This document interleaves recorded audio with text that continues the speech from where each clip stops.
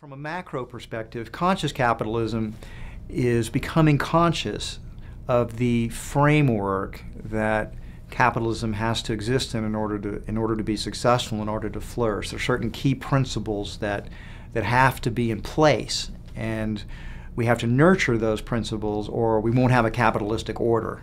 It's not something that automatically exists. It has to have principles. It has to be grounded in those principles. And some of those principles include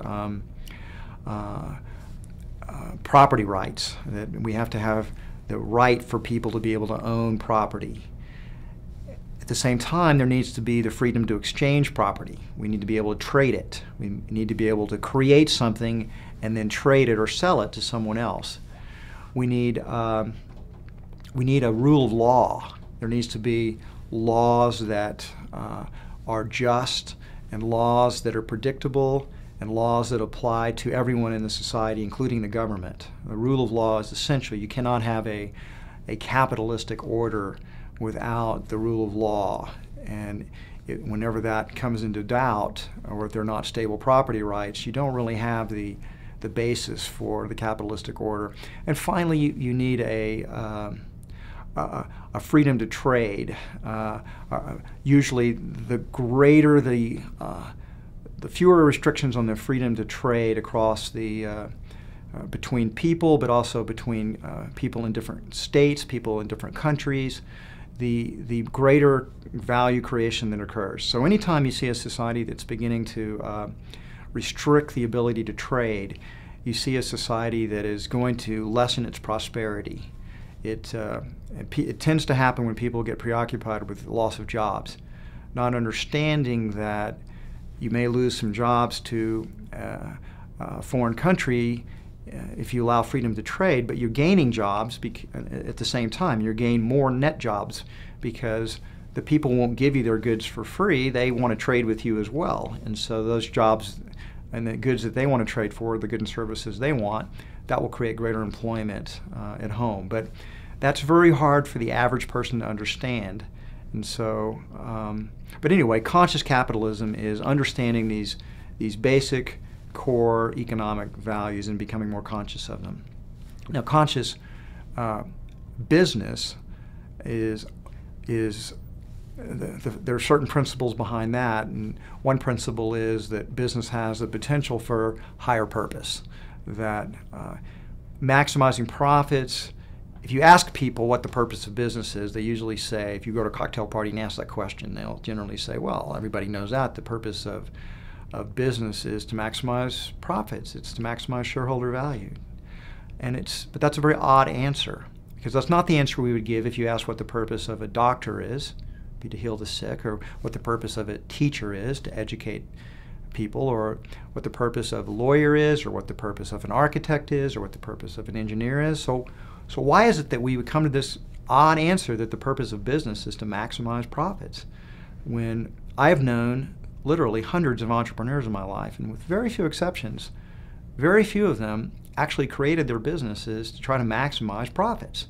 Of course, they need to make money, but I need to eat in order to live. I need to breathe in order to live. I need to create red blood cells in order to live, but that's not the purpose of my life, to eat, to breathe, to create red blood cells.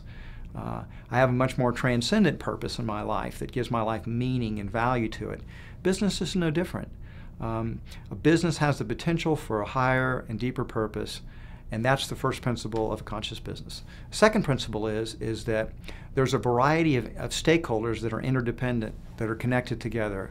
Customers, employees, suppliers, investors, communities, both local and larger communities, and then the larger environment that we're part of. Those are the most important stakeholders. There are other stakeholders that are like in a form of wider circles, such as the government, labor unions, the media, activists of various kinds. But the idea being that these stakeholders are interdependent on one another, and that the conscious business attempts to create value simultaneously for all of these interdependent stakeholders, that it seeks the win-win-win business strategy. That, and maybe a way to explain that in a simple model version as a retail business, which Whole Foods is that Management's job is to hire good people, train them well, and help them to be happy and fulfilled in their workplace, in their work, in their jobs.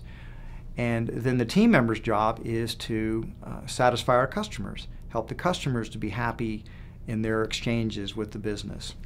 So happy team members leads to happy customers, and happy customers do more business with the company, and that leads to happy investors. So you have a virtuous circle of happy team members, happy customers, happy investors. That reflects in a simplified version this idea of the interdependent nature of the stakeholders, and why you can't just focus on creating value for the investors alone, because you must create value for the team members, who then create value for the customers, who then create value for the investors. So the conscious business recognizes this, is conscious of it, and works to optimize value for all of the key interdependent stakeholders. The third principle of the conscious business is what we call conscious leadership, or you might also think of it as servant leadership, that the leaders of the organization, they're not there to line their pockets and try to maximize their own personal gain. Instead, their job is to fulfill the higher purpose of the business, recognize and fulfill the interdependent stakeholder model, and in a sense to serve the organization, to sublimate their own ego and their own ambitions for the good of the organization. And again, it's not self-sacrificial, or I'm not talking about altruism. I'm talking about recognizing that in the long term they will also gain the most through the flourishing of the business and through the flourishing of all the stakeholders. They too will flourish, that their identity is linked, and their own gain is linked to the gain of all these other stakeholders. And then the fourth principle is that to realize these first three principles, you have to create a culture, a conscious culture, that has strategies, structures, and processes that create a culture that optimizes the stakeholder model, fulfills the purpose, and allows the conscious leadership to do their jobs. So the culture provides that background and the processes and structures that the conscious business needs in order to achieve its highest potential. So when you add those four principles together, you have a conscious business. When you add the conscious business with the key principles of conscious capitalism, you truly have the larger ecosystem of the conscious capitalistic society, one with conscious businesses that are exchanging in a consciously capitalistic way.